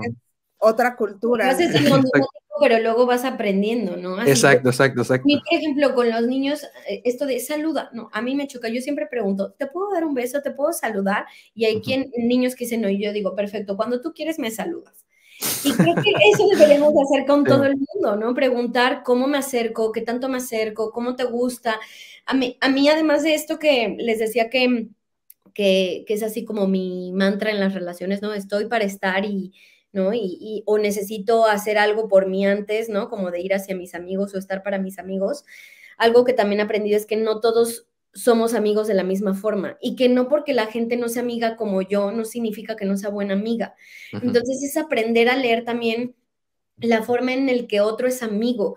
A mí me pasaba mucho que yo soy mucho de buscar, soy la típica amiga que, hola, ¿cómo estás? Intento estar al pendiente de la gente, si me contaste algo y me dijiste que el 10 ibas a presentar tu examen, el 10 te estoy marcando y te estoy diciendo, ¿cómo te pone el examen? Soy muy, muy detallista en ese sentido. Y antes me sentía mucho con que la gente no me buscara, no me hablara, no estuviera al pendiente de mí. Y con el tiempo me relajé mucho y ya no es algo, la verdad, que me pese, porque entendí que la gente no dejaba de ser mi amiga o no dejaba yo de importarle o dejaba de ser importante para ellos porque no lo hicieran exactamente como yo, ¿no? ¡Ay! ¡Preach! Es un gravísimo problema, gravísimo. Y creo que perdemos estúpidamente muchas amistades. Sí. ¿Por qué? Y amistades hermosas. Sí. Porque, no me habló. O sea, pues es que ya no es amiga como tú eres amiga, o porque me habla todo el día. Y es el tema de límites y el tema de verdad. Y de hablarlo, ¿no? De decir, oye, yo necesito esto. O sea, tengo una amiga con la que no hablo casi nunca, pero cuando hablamos, o sea, literal, hubo un día que hablamos 7 horas contadas, así de reloj. Y yo ya es muy desapegada y que esté en su mundo, ¿no? Además es súper trotamundos, mi amiga Ana Domenzán, que la adoro y le mando un beso. Y ya acepté que ella es así y que ella me quiere así y que me adora y ya no dudo de nuestra amistad. Y es algo que he aprendido, que me costó mucho trabajo aprender con el tiempo y que la migración ya terminó de consolidar, ¿no? Y decir, no todos mis amigos me van a buscar igual, se van a tomar el mismo tiempo y no significa que me quieran. Cada quien tiene una forma única de ser amigo y aquí más bien es sentarnos a hablar y decir, oye, me sentía así. O sea, y esta conversación la tendrás con la gente con la que, como decía Esteban, ves que hay esa posibilidad de tener un vínculo de verdad profundo y que valga la pena. Entonces, pues en vez de dar por hecho o asumir o tomarnos lo personal o sentirnos, pues platicar de lo que esperamos cuando vemos que hay un potencial en una relación y sobre todo en el extranjero, que estamos empezando de cero, que estamos empezando otra edad y que también uno está buscando relaciones que de verdad le sumen y no que le hagan el camino. Digo que ahí también voy a decir algo, por ejemplo, ahí yo creo que es importante que la gente sepa que es bueno, porque yo sí creo mucho que hay que dejar a la gente ser, ¿no? O sea, Sí. seas mi amigo o mi pareja o mi familia, sé como quieras ser, o sea, eso es tu vida y pues si yo quiero estar en ella, así eres y ya. Pero también yo creo que es importante el, o sea, saber la diferencia entre aceptar y ceder, ¿no? O sea, aceptar y ceder, como decir, así eres, pero, porque por ejemplo, o sea, yo creo mucho en que cuando algo te molesta, a veces no tienes que cambiar a la otra persona, pero sí tienes que expresar, o sea, tienes que decir, oye, ¿sabes qué? O sea, ya después de que lo pensaste o lo que sea, dices, ¿sabes qué? Es que esto sí realmente creo que no depende tanto de mí y es algo que igual y no afecta nada, pero quiero decirlo. Les pongo un ejemplo, ¿no? O sea, yo tengo un amigo aquí en Montreal, que es mi mejor amigo igual, eh, y yo siempre voy a su casa, o sea, yo siempre voy a su casa. Para su casa me hago de la mía 50 minutos, ¿no? Camino, metro, camino y llego. Y yo siempre soy el que voy. Y hace como un mes, yo le dije como de, oye, ¿por qué no vienes? Me dijo, es que está muy lejos, ¿no? Y yo le dije, oye, pero pues, es la misma distancia de tu casa a la mía, ¿no? O sea, yo camino siempre. Me dijo, es que a ti te gusta caminar.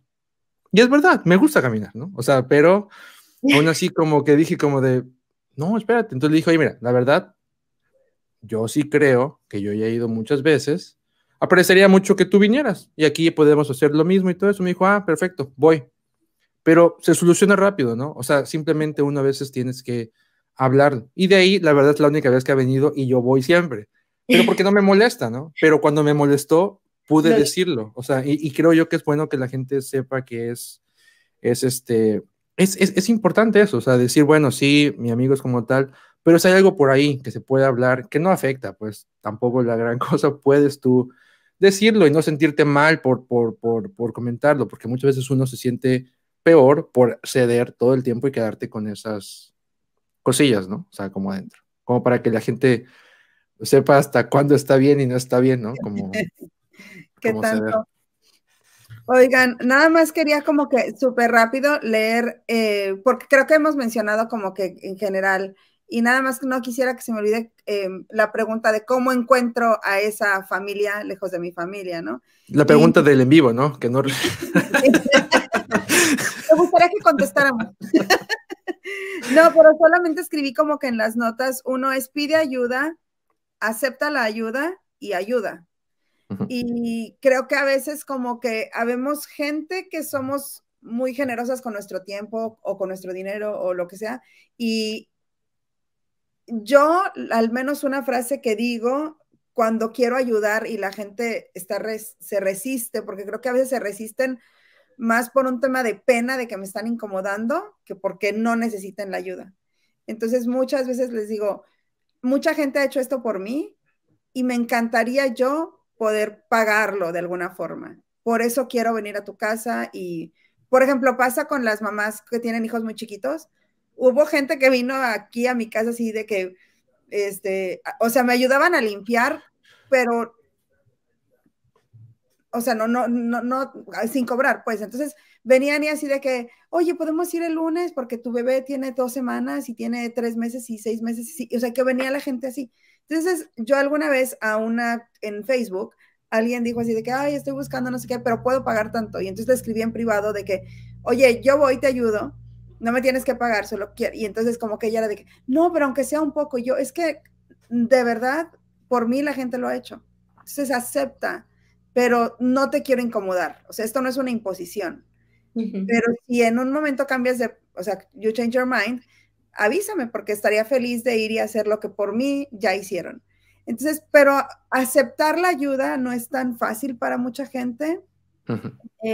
Creo que podemos establecer como que, y creo que es una forma muy bonita y muy auténtica de empezar a ser amigos, de yo te acompaño, yo te llevo, yo sé en dónde estás, si quieres vamos juntas, mira, aquí no, te mando este enlace porque sé que estabas buscando tal tienda, lo que sea. O sea, estar como activamente buscando formas de estar para la gente y también como dejar un poquito el ego al lado de todos nos necesitamos. Al final del día, como decía, somos seres gregarios, nos vamos a necesitar y es súper importante como que digamos, oye, pues estoy sobrepasada, sí necesito, y sin pena, sin orgullo, sin nada, poder decir y descansar en que la gente, yo por lo menos en mi experiencia me he dado cuenta que hay mucha gente queriendo ayudar, pero genuinamente, alguna vez una amiga me dijo, teníamos todos COVID aquí, estábamos muy mal, Carlos y yo, con los niños también todavía, pues ahí, no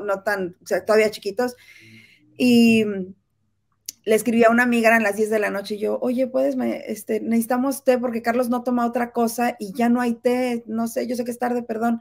Me dijo, sí, y cuando pasó el tiempo me dijo, no sabes cómo te agradecí que me dijeras que te trajera té, porque yo no sabía ni cuándo llamarte, ni cuándo escribirte, ni cuándo venir a verlos o qué hacer, pero tú me dijiste, quiero té a esta hora. Entonces me dijiste la instrucción y rápido me sentí como que, ok, quiero que ella sepa que estoy para ella. Entonces, ¿sabes? Como que también nos complicamos mucho como de que no voy a pedir, no voy a pedir. La gente también quiere a veces como sentirse útil y demostrarte. Es importante pedir ayuda, 100%. Sí, como como no asumir que vas a molestar, o sea, sí darte el permiso de... Y yo creo que otro consejo que yo daría es, las relaciones son prueba y error. Y habrá veces en las que no harás match o no harás clic con alguien, pero eso no significa que tengas que dejar de intentarlo, de abrirte, de conocer, de salir, de hacer actividades, ¿no? Y yo creo que es cierto que yo he conocido gente por Facebook, o sea, mis amigos de aquí, o sea, sí, el grupo de Facebook de mexicanos en Sevilla, de ahí salió mi amiga Clau, que además hemos hecho muchísimas cosas lindas juntas, ella participó en mi libro, yo en el suyo, hemos hecho videos juntas, o sea, hemos hecho cosas muy lindas, ¿no? Y salió del grupo de Facebook, ¿no? Otra amiga la conocí en una tienda, ay, eres latina, bueno, yo soy muy preguntón, entonces a mí no me da pena, ¿no? Ah, eres latina, ah, yo también, no sé qué, a ver cuándo nos vamos a tomar un café. Y es una de mis mejores amigas a la fecha, ¿no? Entonces, creo que es esta parte de abrirse, ¿no? Bruno, que lo conoce Vania, alguien se quiere tomar una cerveza conmigo, dije yo, ¿no? O sea, esta apertura de decir, vale, me voy a abrir a conocer. Sí, como tomar el riesgo. Tomar el riesgo al final del día implica ese momento de vulnerabilidad, decir, voy a preguntar y posiblemente no me contesten, ¿no? Y te puedo decir que los pacientes que han hecho esto en otros grupos de migrantes, ¿no? O en otras aplicaciones como Meet, por ejemplo, que tiene como muchas actividades y es ¿no? Como ubicación en diferentes países. Mira. Se dan cuenta que cuando se han abierto a preguntar, siempre ha habido alguien que responde. Sí. Entonces creo que a veces es no sé, la duda lo que nos mantiene, ¿no? Como aislados o sin esa posibilidad. Y aquí yo diría, hay que asumir el riesgo de abrirse y de intentarlo. 100%. Sí. Al final no te estás casando, o sea, no estás firmando un contrato y una sociedad en la que ya no puedes escapar.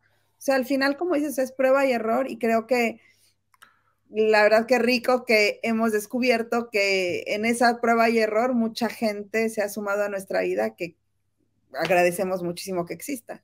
100%. Sí, y bueno, yo también como que solo quería, así ya para cerrar, ya me voy a callar, pero nada más quería como No, está bien. creo que hay muchas veces en las que no sabemos cómo estar para alguien, ¿no? Y a mí mucha gente que estuvo para mí fue de verdad, o sea, me acuerdo que una chava que conocí me decía, o sea, yo de que doblaba siempre mis pantalones así de que trun, trun, trun, ¿no? Y entonces ella así de que, oye, yo sé hacer, ¿cómo se dice? Costura. Sí, sí, costura. Ajá, me dijo, ¿quieres que te los cosa? Y aquí es muy caro eso. Y yo, ay, sí, ¿cuánto cobras? No, no, yo te los quiero hacer. También estaba como que nueva aquí, ¿no? He tenido amigos, como decía Sirene, que venían a las 12 de la noche, yo no terminaba de empacar, una amiga salió de trabajar a las 11 de la noche y me escribe, ¿cómo vas? Y yo, ay, aquí empacando. Oye, me paro ahí, si quieres te ayudo. Yo, ay, se llegó, estábamos empacando, se fue de aquí como a las 3 de la mañana, gente que me ha llevado al aeropuerto, todas estas cosas que de pronto tú también puedes hacer por otros, o sea, de que yo te llevo, no estás firmando un contrato de que ahora tengo que ser amigo de esta persona, simplemente estás poniéndote al servicio también de otros y capaz que de ahí conoces a el amor de tu vida en forma de amigo o amiga, ¿no? Entonces, había gente que me dejaba de repente pues, con los niños, y también decían así de que, oye, ¿les gustan a tus niños el banana bread? Y yo les encanta. Ay, es que Buenísimo. tres loaves, te voy a pasar a dejar 2 porque yo pues estoy solo y pues no necesito tanto. Y yo, ok. Entonces, como todos estos detalles lindos, a veces la gente de verdad necesita que nada más le escribas un texto de que, oye, yo hoy estaba pensando en ti y me acordé que ibas a ir a una cita al médico, ¿cómo te fue? O me acordé que estabas queriendo hacer ejercicio, ya empezaste, oye, me dijiste que ibas a entrar a estudiar, ¿cómo te fue? Estás teniendo exámenes. Todos estos detalles te hacen buen amigo de otro y pues solamente así, o sea, como que cultivando y probando y capaz que en una de esas esa gente te da una sorpresa y se convierten como en esa familia. Fíjate que ahí, o sea, me encanta que estemos los tres porque ustedes dos creo que sí son muy extrovertidas, ¿no? Porque, por ejemplo, por mi parte, o sea, yo te puedo decir que lo primero que dijiste se me hace súper importante, o sea, como de que la gente no tenga pena, o sea, o no tenga miedo a pedir ayuda. A mí si me pides ayuda, aunque no te conozca, yo siento aunque una... seas introvertido, tengas No, ese pero... defecto. no, porque por ejemplo, yo siento, o sea, y eso no sé desde cuándo, pero siento que como persona que tengo, o sea, más privilegio que otras personas, o sea, a veces por estar aquí o por algo económico o por lo que sea, o sea, por lo que sea, siento que tengo más privilegio que alguien. Entonces, si alguien me pide ayuda, yo tengo y yo sí lo siento como una obligación, o sea, de una obligación moral, que es un gusto, pero una obligación moral de decir, te ayudo. ¿Por qué? Porque si tú estás bien, todos estamos mejor. Y ya. Pero a mí me cuesta mucho yo soy el típico que en el cine cuando te dicen que tengas buena película, le digo que tú también, ¿no? Al que te vende el ticket, ¿no? Porque yo no sé responder o no sé estas conversaciones como tan pequeñas como o sea, a mí, por ejemplo, en el elevador, la gente que, ¿y qué tal el clima? ¿No? Y yo, o sea, no sé qué decir, ¿no? Esas cosas no sé qué decir. No Pero, te imaginaría. no sé qué decir, pero, por ejemplo... Mira tú tan platicón que Pero, pareció. por ejemplo, o sea, tú me dices un tema como de, oye, vamos a platicar de esto, como es algo o sea, que puedo platicar y todo eso, me puedo expandir, ¿no? Entonces, por ejemplo, si alguien me pide ayuda, con gusto, o sea, hablo y intento, y digo, o sea, hasta lo más que puedo, y si no, te dirijo con alguien, lo que sea. Pero si no me pides ayuda, no sé cómo, por ejemplo, esta chava que tú estás comentando, que te dijo, te lo costuro. Yo, aunque hubiera podido, no sé, o sea, no sé cómo acercarme a ti y preguntarte, oye, ¿cómo te apoyo con eso? O si quieres, yo te lo hago. Pero si tú me dijeras, oye, ¿será que tú me lo haces? Dije, sí, no te preocupes. O sea, y igual no te cobro y nada, pues, pero creo yo que ambas partes es buena, o sea, como que la gente sepa que es bueno pedir ayuda porque hay gente que está dispuesta a darla, pero simplemente no sabe, o sea, no sabe en qué momento ofrecerla. Y también es bueno que si te la piden, tú estés dispuesto. O sea, yo sí lo veo como una obligación de todos los que estamos mejor que otros, Pero esa es la apoyemos de cierta cosa, manera. que creo que a veces estamos dispuestos a ayudar a los otros. Y Ujú. creo que es igual de importante que sepas pedir ayuda. Exacto, sí, sí, sí. O sea, por eso yo digo, o sea, si lo necesitas, pídelo, No, pues públicalo y con gusto. no, pero es que de repente creo que y creo que de hecho, o sea, perdón que regrese siempre al tema de mis hijos, pero creo que, por ejemplo, las mujeres y yo o las mamás, de verdad que a veces estás como tan sobrepasada, pero no tenemos esta idea en la cabeza, no sé por qué, de que lo tengo que poder hacer todo sola. O sea, yo tengo que maternar, pero aparte tengo que la casa, y aparte trabajar, y aparte el esposo, y aparte el ejercicio, y aparte verme bien. Entonces, todo esto, todas estas exigencias, y todo lo quiero hacer sola, good luck. O sea, no, necesitas. Y es muy tóxico querer hacerlo todo solo, pero no nada más como madre, o sea, creo que como migrantes, querer hacerlo todo solos te va a llevar pues a un lugar, yo creo que de mucha, a menos, a reserva de lo que la psicoterapeuta Irene del Valle nos diga, pero... No, yo sí pienso, al final del día, o sea, sí es importante ser autónomo, independiente, por supuesto, y creo que la migración nos reta todo el tiempo, ¿no? Como a ello, pero también creo que es bien, bien importante tener con quien conectar, ¿no? Y no necesitas que sea un montón de gente, sino más bien que sea de calidad.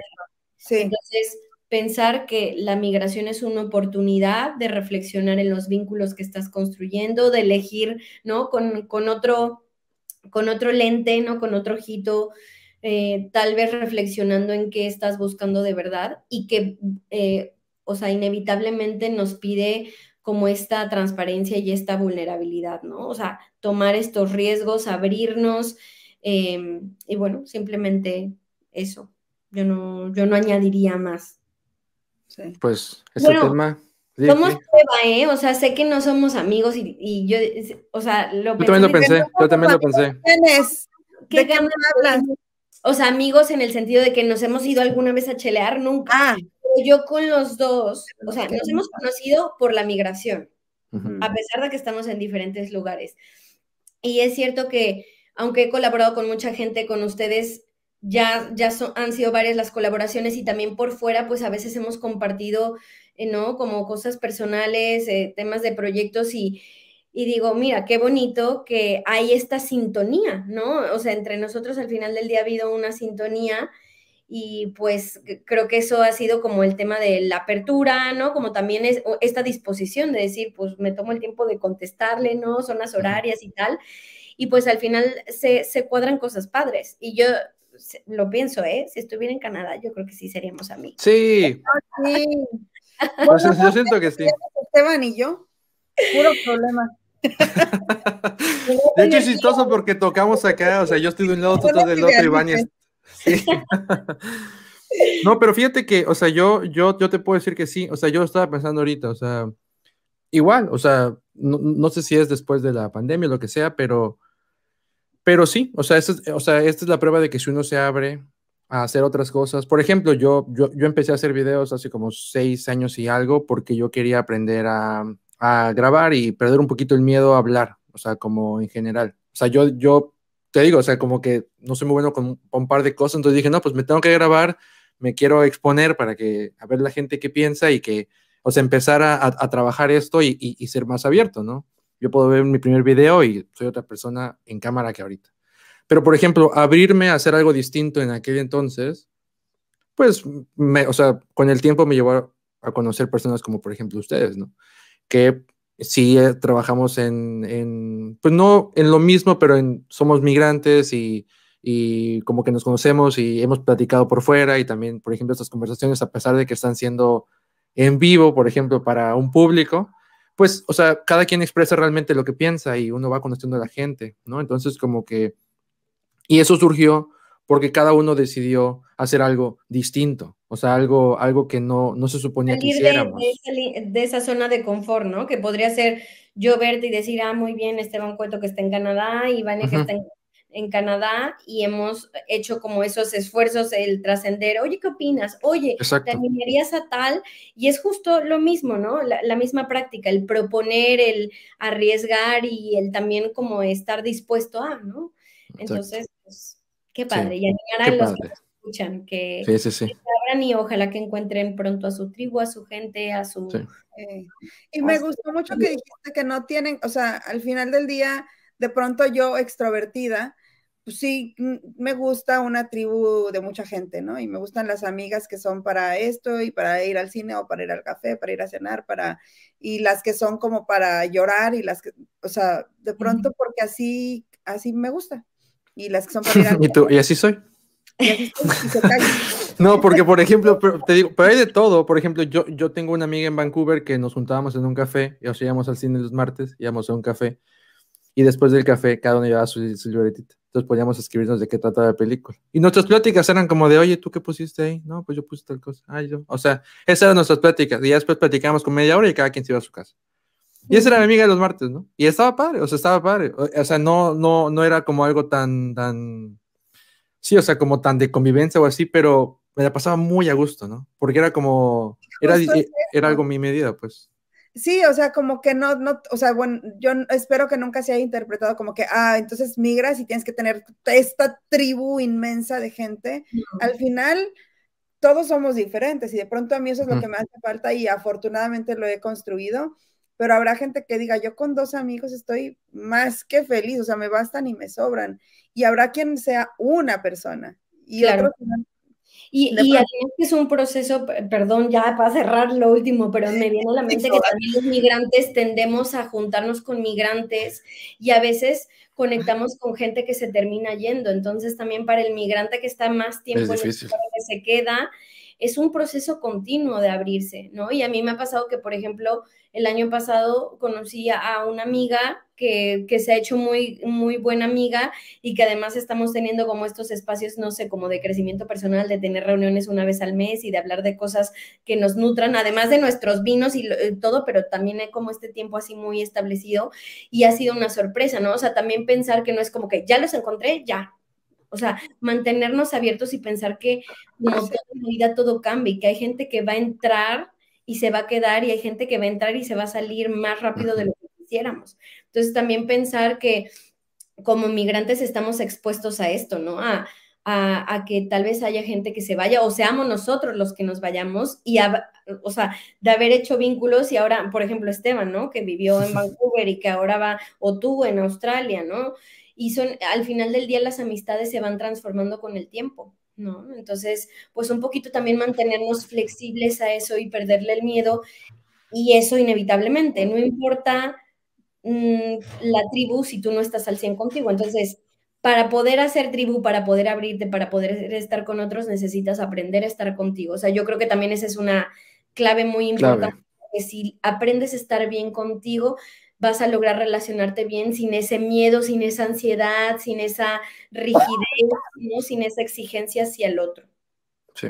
O sea, como que te relacionas con la gente desde pues sí, desde un lugar sano, o sea, como no sé, se puede decir desde el disfrute, ¿no? No necesariamente desde la necesidad, pues. Ni aquí y ahora que estoy contigo en nuestra conversación profunda o nuestra chela o nuestro cine, nuestro paseo, pero cuando no estés también puedo estar bien. O sea, yo creo que es eso, porque si agarramos a nuestra tribu o a nuestra familia de salvavidas, lo vamos a pasar muy mal. Necesitamos también no caer ¿no? Como en ese extremo de mi tribu es la que me hace estar bien aquí. No, también tenemos que aprender a estar en el extranjero más allá de esa familia que construyamos, ¿no? No, y aparte que es bien a gusto estar contigo mismo cuando te conoces, ¿eh? O sea, yo te lo puedo decir, o sea, lo disfruto, Oílo, que se cae re bien, oílo. Yo me quedo bien, yo la verdad me caigo muy bien, me quedo muy bien. Bueno, pues voy a terminar el en vivo, ustedes no se salgan, no, lo voy a terminar para que la gente ya también se pueda continuar su día. Pues gracias a todos, gracias Irene, gracias Vania por las opiniones, un poco ahí con Vania un poco distintas, pero todo... Gracias, No, exactamente. Gracias a las oposiciones. No, pero no, gracias por las opiniones y yo creo que la gente siempre se lleva algo de cualquiera de los tres o de todos.